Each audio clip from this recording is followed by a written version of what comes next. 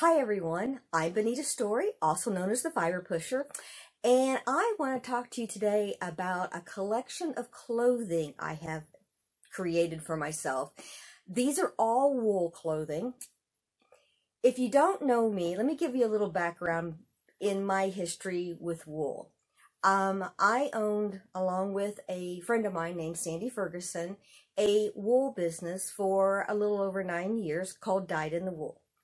And what we did is we went around to all kinds of farms in the region around Indiana, so the states around us, plus we ordered wool from North Carolina and Pennsylvania and Virginia. And basically we brought in all of these different breeds of wool, the highest quality that we could find. In fact, a lot of the wool that we sold were ribbon winners, grand champions. I bought grand champions from the Indiana State Fair, from the Ohio State Fair, and from it's North American International Livestock Expo. And so as I collected the wool to sell, of course I had to work with it so I could help people buy the right wool for the project that they wanted to work on. Or if they were a beginning spinner, make sure they got something that was easier to spin and not so frustrating for them, and to help them learn and encourage. And for me, it's all about the wool for the project, not finding the project for the wool. Anyways, because I spent so many years doing that, and I washed, I spun, I carded, I dyed, I knitted with, I thoroughly tested every breed that we dealt with. And not only that, I wrote the breed study worksheet and worksheet book, which is it's a book. We sold it in print form. I now sell it as it's on CD, it's PDFs that you can print it yourself. But I really, really, really got to know wool. And because I got to know wool, I fell in love with the fiber.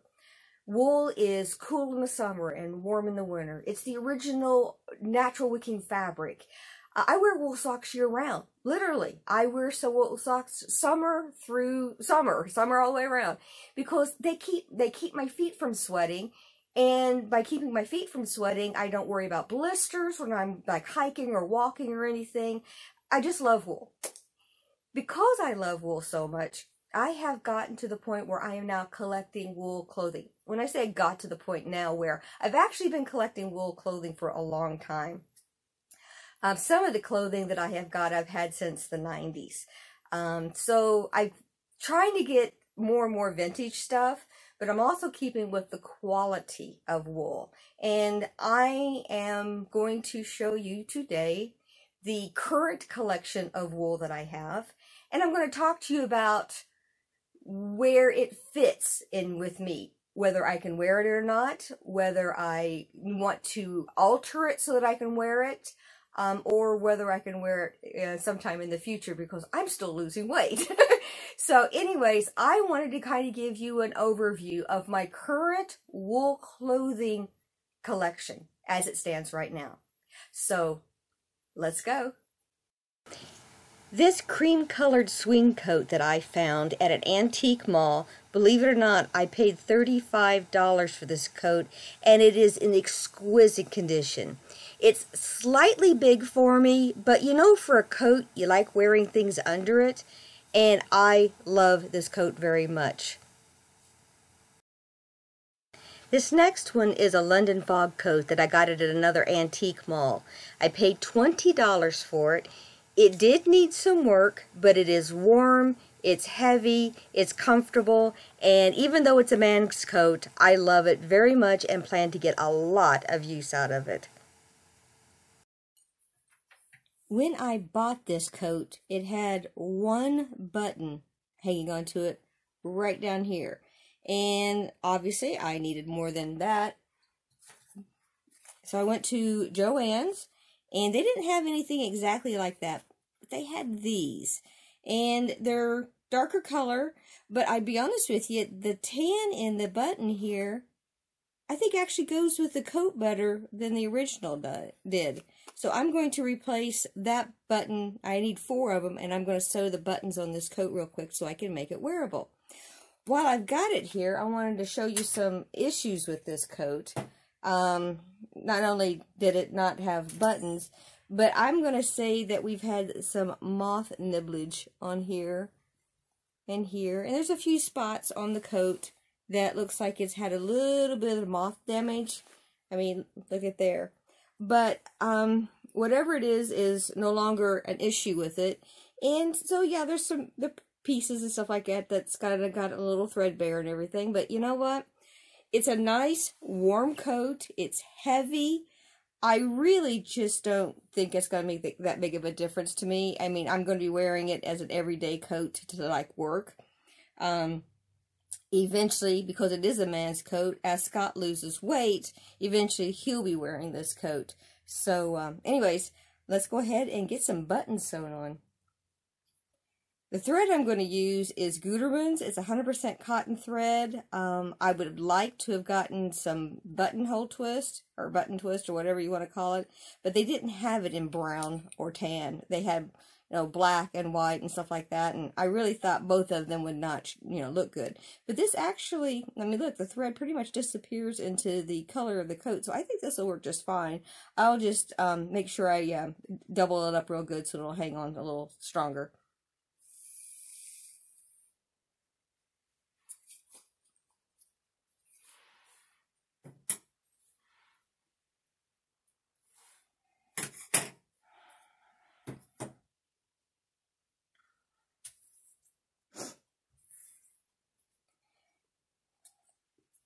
Now, here's a sad part of me getting older. When I was a child, I was very nearsighted. You could put a card right up against my nose, and I could read it. That's how nearsighted I was. As I've gotten older, my eyes have completely done a 180. I'm now very farsighted. I can see signs driving down the road faster than people with glasses on. But because of that, I cannot thread a needle anymore without assistance. And see, I mean, there. I think I finally got it through. I got it through. I cannot see the hole on a needle. I have to use a needle threader for the sewing machine. I have to use a needle threader for anything that I want to do sewing. Even for embroidery and stuff anymore, I have to use a needle threader.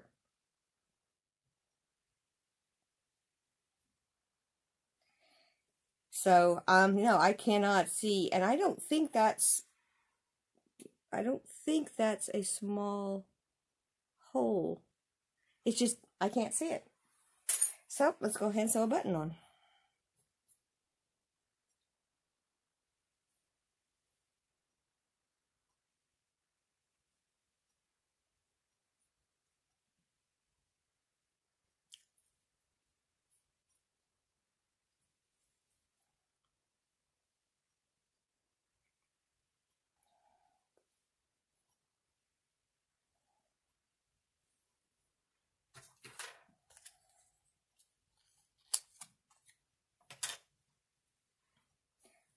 Now, luckily, I can see where the button used to be, so that's going to make my life a lot easier trying to sew this on.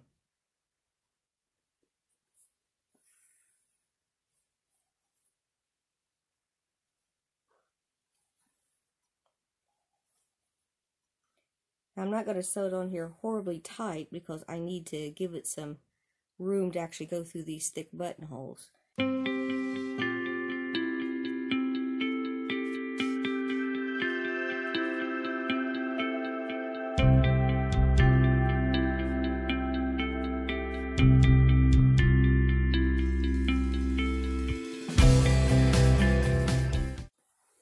Now, I don't know if this is correct or not, but this is something my mom showed me how to do when it came to sewing on buttons for coats and stuff.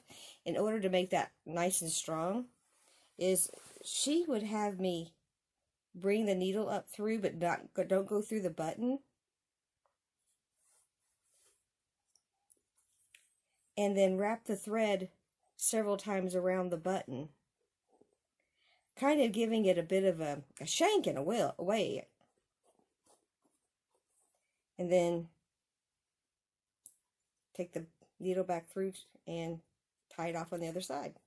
So that's what I'm going to do. And if you look, it gives you a roundy on the button, and it kind of helps lift the button away from the fabric, so it'll make it easier to button on.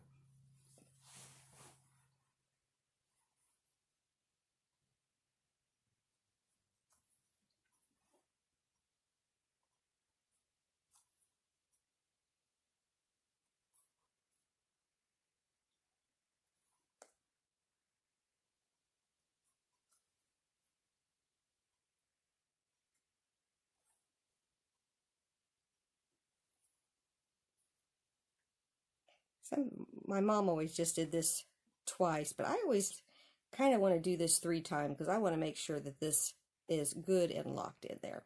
So there we go. Button number 1.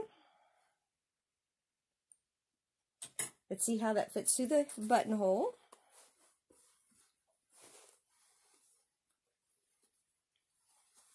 Beautifully. Look at that. Doesn't that look nice?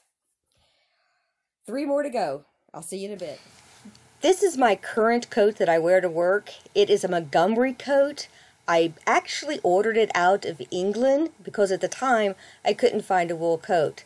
But the buttons don't exactly match the coat or the leather or the toggles, and it kind of looks a little weird next to it. So, I think I'm going to replace the buttons on this, but it is a good warm coat for the winter, and I love it.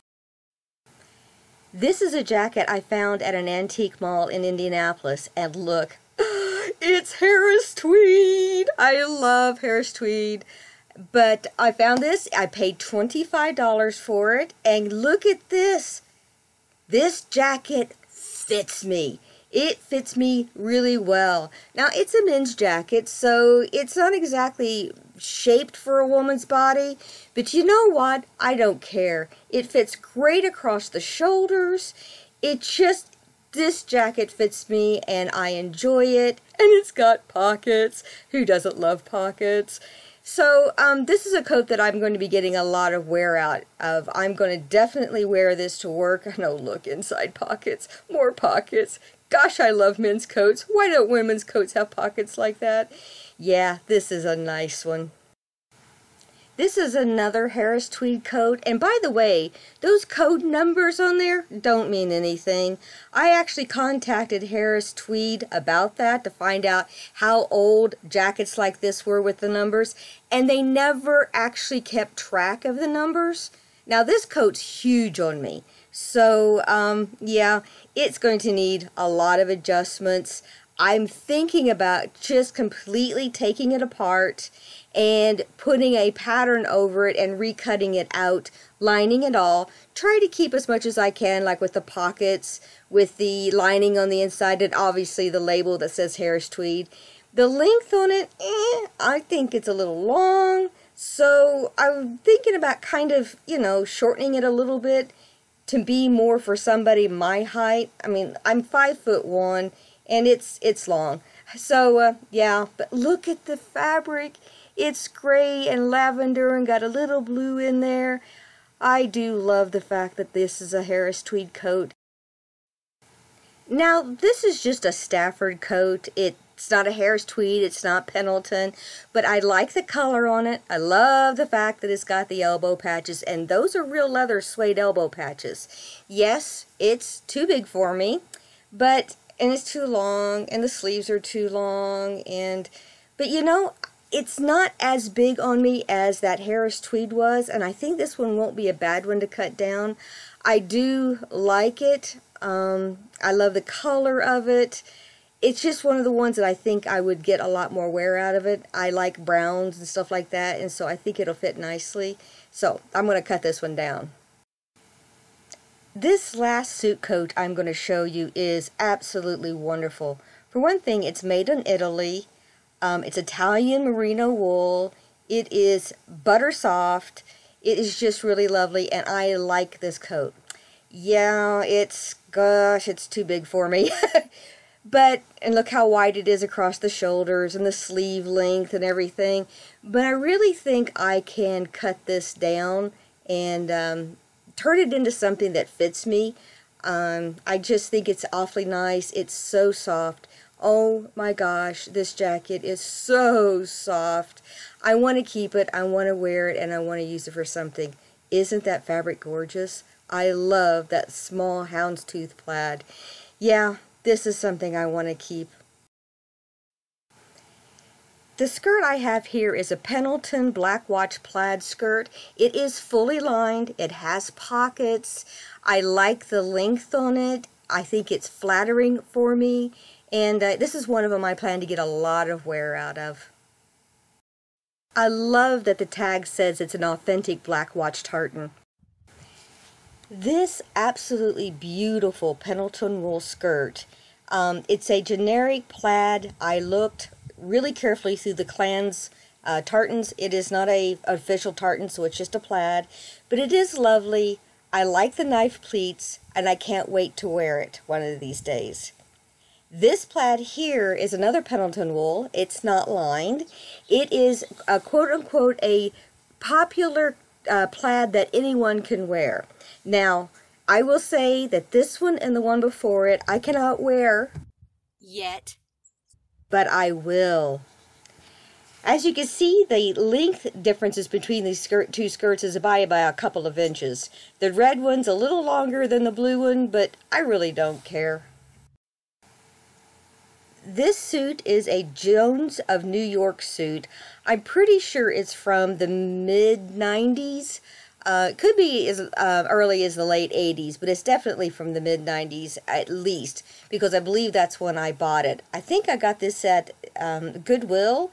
I probably paid $5 for it. Now, it's a little long for me. I think I would like to shorten the jacket, maybe.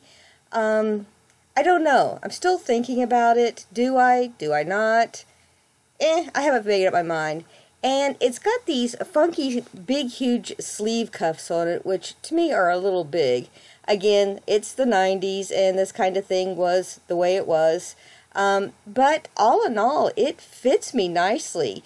I like the way the skirt is. The skirt's a little short for me, but oh well. But it is a Jones of New York, and I can't complain. This skirt is a fully lined Harris tweed skirt. I bought it off of eBay for $35. It fits me so beautifully. Look at this. Isn't this nice? It's got this really nice pleat in the front, which actually gives it some extra room, which means I can move around in it a little bit better. I just think it fits me beautifully. I like the length. I like the fact that it has pockets. Those darts in the back hugs my hips beautifully. I really like this skirt. And did I mention it's Harris tweed? Yeah.